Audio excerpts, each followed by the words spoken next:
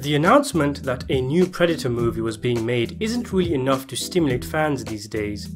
Those who follow the Alien and Predator movies have been disappointed so many times it comes to a stage where it's not worth getting hyped up because the inevitable conclusion is to have your excitement shot down by hopeless movies. What was cause for excitement was that Shane Black was directing the film. Black of course starred in the original and is thought to have performed uncredited rewrites on set. He wrote action classics like Lethal Weapon 1 and 2 and started his directorial career strongly with Kiss Kiss Bang Bang, Iron Man 3 and The Nice Guys. If there's anyone that can do Predator right, it's Shane Black. Unfortunately, that's exactly the kind of thinking that has led to yet another crushing disappointment in 2018's The Predator.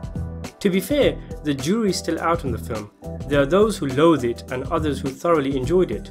Like with a lot of movies from the franchise, it may take a while to recuperate from how different the film is than was expected, and might find love in the AVP fan community as a lot of once hated films like Alien 3, Predators and even Prometheus did with many fans.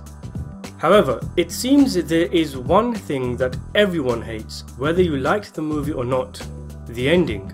Not the climax, but the very last 2 minutes or so scene, which makes it even more painful given that they could have easily removed it.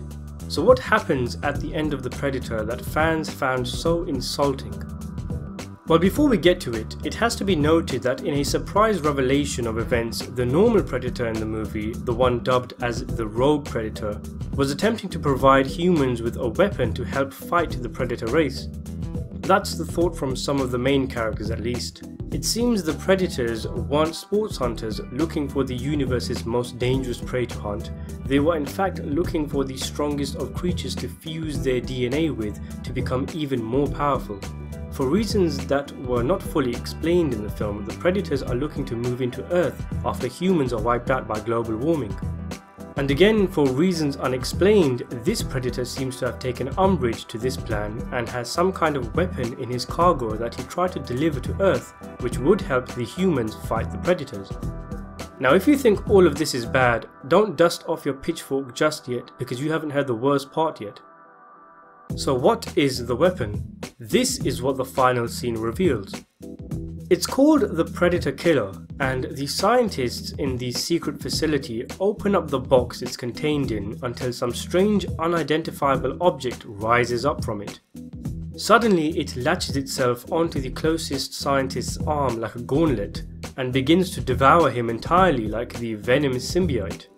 The rest of the characters stare in shock as what they're looking at is a fully locked and loaded Predator suit with mask, shoulder cannon and about 50 other Inspector Gadget-like devices sticking out of every corner possible.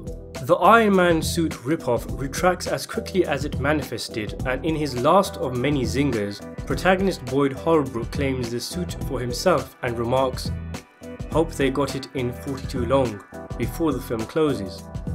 It's such a bizarre moment that comes out of nowhere and is wrong for so many reasons.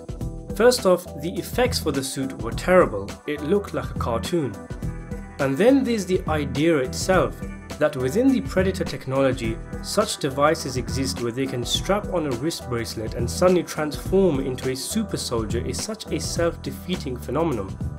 Suddenly the Predator's equipment, such as his medic kit, his spear, his shoulder gun, all seem so redundant, since if you pack one of these babies, clearly you'll be performing all future hunts on easy mode. The suit does not belong in a Predator movie, and the Predator technology does not belong in human hands, not to the extent that the Predator shows us.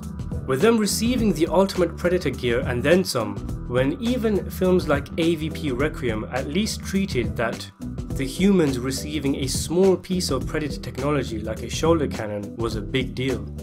This is not a superhero film, and the shallow attempts at teasing a sequel that will be oh so cool and badass only highlights that we just spent almost 2 hours watching a film fail to deliver these very things. So what does the future hold? Are we going to see Holbrook go toe-to-toe with an army of Iron Man and nanotech predators in the middle of space, all firing lasers at each other? The influx of those kind of action movies was precisely one of the primary reasons Predator fans were looking forward to a more grounded, adult-orientated, R-rated action film. But it seems now Predator will join the long list of films looking to emulate the success of the Marvel superhero universe. It's no wonder then that fans are not happy. The original script ending had Holbrook's character picked up by a weary and battle-hardened Dutch played by Arnold Schwarzenegger after the movie's climax and taken to presumably join a fight against the Predators. That ending sounds pretty cheesy too, but at least it may have given fans a bit of a nostalgia trip. This one was pure trash. Thanks for watching.